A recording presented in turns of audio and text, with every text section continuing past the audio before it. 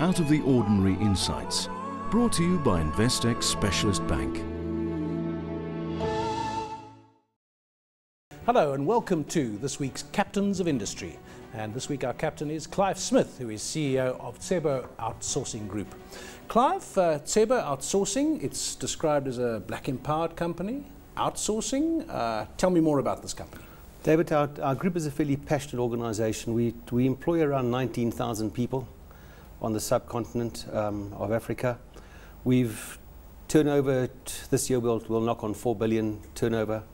We service around 1,000 customers and clients on approximately 4,000 to 5,000 sites between Cape Town and Saudi Arabia. Okay, so that's a nice context. Let's say I'm one of your customers, a medium-sized customer in your business, an important customer. What will your business look like to me? What's the kind of thing I get from you? Well, we started off the business as a food company. We're a catering company. Our best known brand in the industry is FedEx, the catering company. We own a couple of other catering companies. We own TS Africa, a high-end market company that operates in the same space. Equality Reef Services operates in the mining sector. We own Drake & Skull, a facility services company, a cleaning company called Tsebo Cleaning, and a couple of other peripheral brands which lie on the side of it. So we'd invariably take away something which is core to us and non-core to you, and take the hassle and give you a higher quality service and deliver for you those services to support your business. Let's take FedEx. That's a name I know, and I've probably eaten their food and been at their functions and so on. Explain how that became this company. We started the company in 1971 as FedEx. It was Federale Volksbeleggings, Imperial Cold Storage, the company who owned all the food manufacturing. Where that comes from? That's I thought it was just a made-up name. No, it was Federale Volksbeleggings, which is a Sanlam investment company, became Servgrow later on. And those two companies needed an outlet for their food, and their first contract was UCT in Cape Town, which we still do the catering the students today. We lost it for a couple of years in between, but we do it now. And through the years, that then grew to become a catering company for captive markets. Just explain that, a captive market. If you go to a high street and go to a mall, you'll find catering companies or food companies who you'll go and buy from plastic menu companies, where they serve food to general population, and you have a choice of different brands you can go to. In fact, they have a hall where you've got them all lined up next to each other and you can choose. Absolutely. Now, we chose in our industry to go to captive markets. And it's a very different industry. We can't provide the same menu every single day to the same people. It's menu fatigue is our biggest single item we've got to manage, and that puts complexity into the business. We've got to make it at home away from home and give variety, something exciting, and yet be friendly and give you service levels. And that makes it a very different business that we're in. I remember being at boarding school, and I once went into the kitchen illegally, probably to steal food, and I saw the menu on the wall, because we didn't know how they did it, and it was a 3-week menu.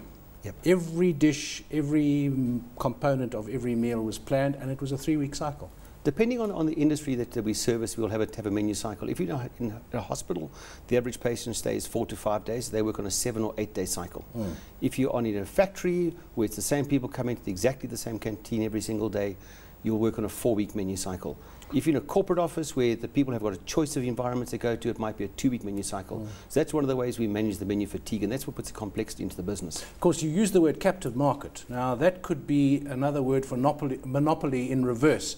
Once you've got these guys, you've signed the contract, you haven't got competition.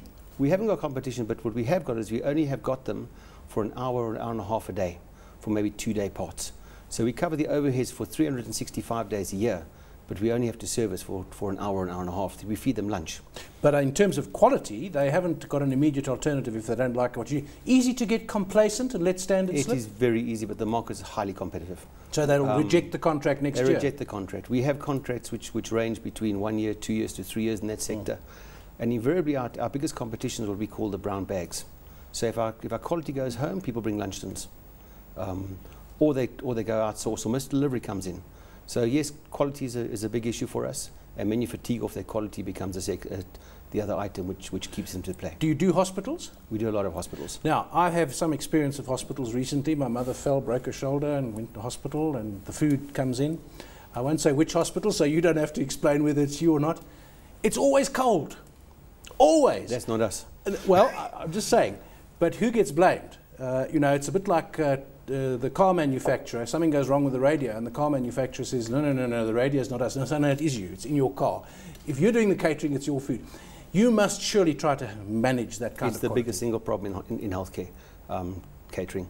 We service most of the major health groups. We got dominant market share in that market.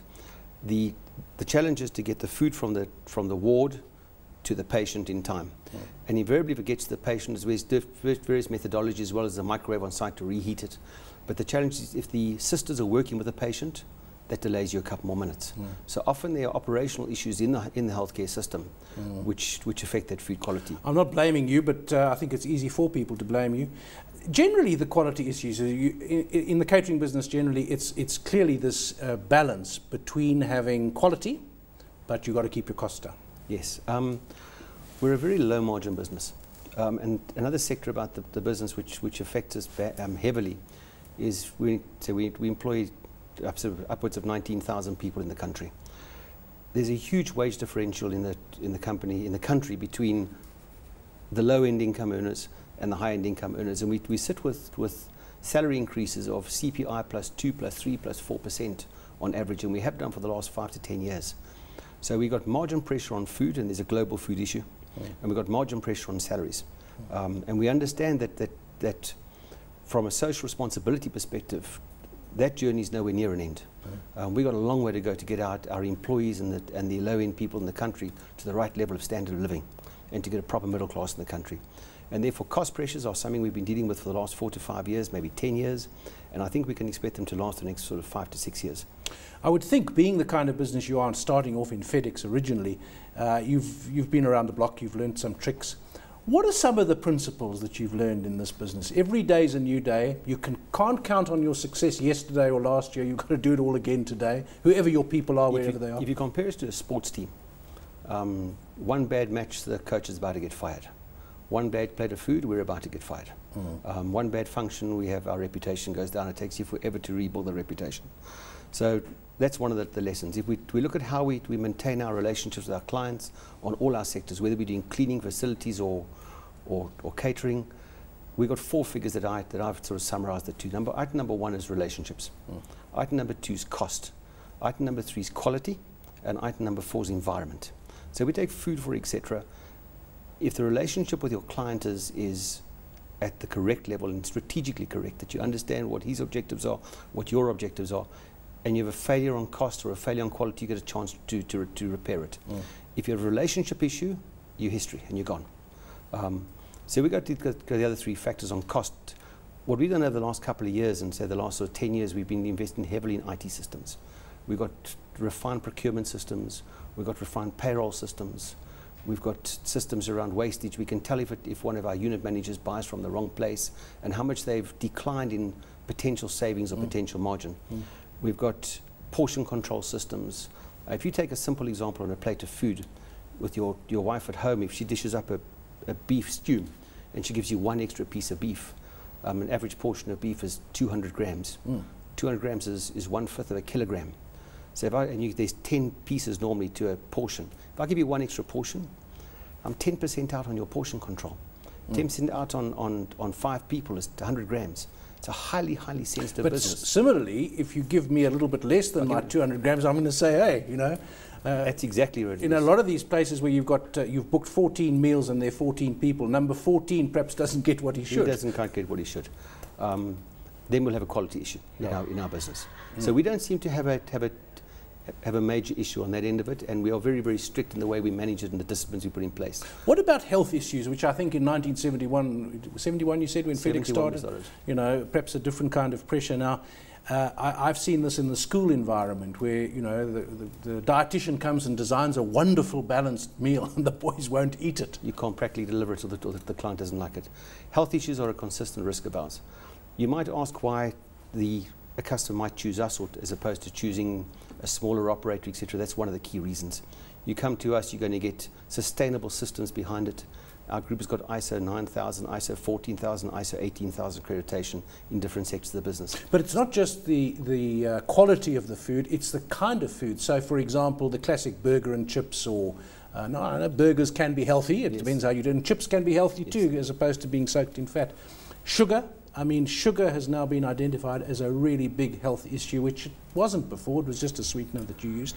Yet, if your customer says, no, no, no, no, we want these things, how do you handle that? If a customer wants it, they'll receive it. But we have got alternative offerings across our spectrum of range of products.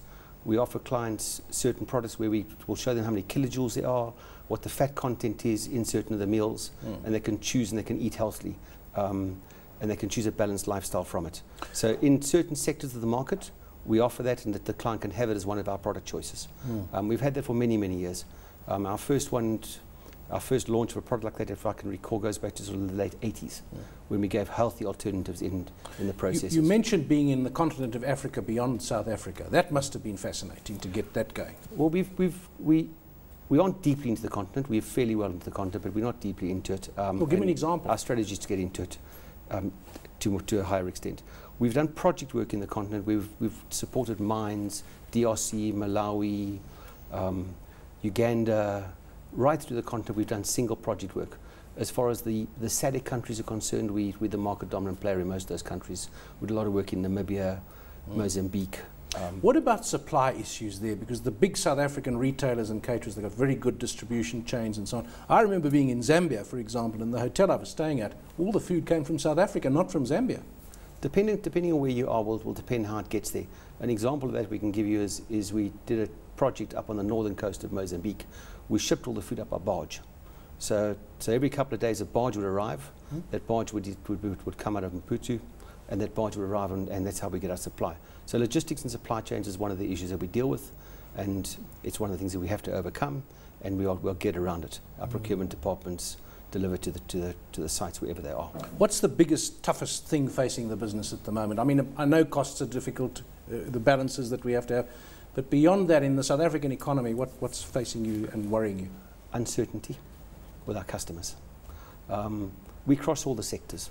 So whether it be the mining sector, whether it be the healthcare sector, the manufacturing sector, the corporate market sector. So much as an economist will use the construction industry as an indicator, we can see the indicators coming through the sectors. When the motor industry was in trouble, end of 2008, we got a letter from one of the motor manufacturers saying we're closing the plant 2 weeks early and we're opening 4 weeks later. So our business suffers when our customers suffer, and we've got to live that journey with our customers. We've got to walk that path with it. So the biggest single item I think which keeps us awake as executives in our business is anticipating those trends, living those trends with the customers, and trying to forecast those trends in the customers' businesses, so we're proactive for them. If we can be proactive for them, we can help them engage and deliver their business better, and that gives us a relationship. Fascinating stuff. We're going to pause there. We're going to a short break. More from Clive Smith, the CEO of Tsebo Outsourcing Group, when we get back.